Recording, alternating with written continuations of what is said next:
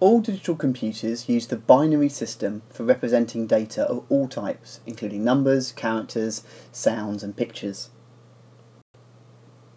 The binary system uses just two symbols to represent all information, a 1 and a 0. In a computer, this can be represented by an electrical current or circuit that can exist in one of two states. Either the current is flowing or it is not. The current is on or it is off. The voltage can be high or low. And a computer can then interpret this into ones and zeros.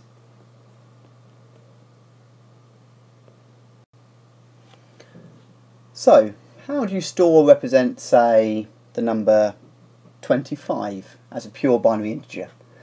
First, let's look at the number weighting line that we are familiar with and we've grown up with since primary school. Our number system is called denary. It's a base 10 number system, den meaning 10. This is because we have 10 unique numbers, the numbers 0 through 9. All other numbers in our system are made up for combining these numbers together. Because of this, the denary number weighting line multiplies by 10 every time we move to the left. Our first column has a weighting of 1. Our next column has a weighting of tens, then a hundreds, then a thousands, and so on and so forth. The number 357 is stored as 3 lots of 100 plus 10 lots of 5 plus 7 lots of 1s. With a binary or base 2 number system, the number weighting line therefore must multiply by 2 every time we move to the left. This gives us a weighting line of 1, then 2, then 4, then 8, 16, 32, 64, 128, and so on and so forth. Every time we move to the left, we are doubling because we're in a base 2 number system. So let's go back to our question and let's see how we fit the number 25 into binary. The first thing we have to do with this weighting line here is say how many 128s can you fit into 25? We're starting on the left. The answer, of course, is that no 128s will fit into 25. So we write a 0 under this column.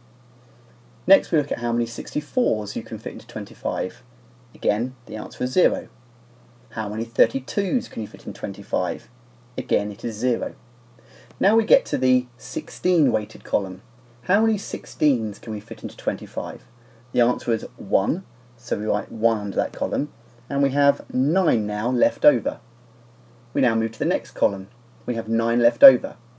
How many 8s can we fit into 9? The answer is 1, so we write 1 under the column, and we have 1 left over. We now go to the 4s column. How many 4s can we fit into 1? 0. We still have 1 left over. How many 2s can you fit into 1? It's 0, with 1 left over. And finally, how many 1s can we fit into 1? The answer, of course, is 1, with nothing left over. So, the denary number of 25 in binary is 11001. We can prove this by adding up the weight of the columns that have 1s in. We have a 16 column plus an 8 column plus a 1 column, and 16 plus 8 plus 1 equals 25. Your turn to have a go. Pause the video and try to do the reverse. Translate the pure binary integer 010000111 into denary and see what you come up with.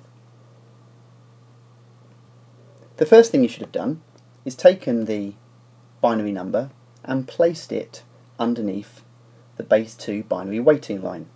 So you go 0, 1, 0, 0, 0, 1, 1, 1. We now simply add up the weightings of the columns that have 1s in. So we have a 64 plus a 4 plus a 2 plus a 1 for an answer of 71. So 0, 1, 0, 0, 0, 1, 1, 1 in base 2 binary equals 71 in base 10 denary. Now on the title slide of this video it said know the difference between unsigned binary and signed binary. At the moment we've only looked at what's called unsigned binary, which is why we're only able to represent positive numbers from 0 upwards. Take a look at our video on 2's complement to see how you represent negative numbers in binary.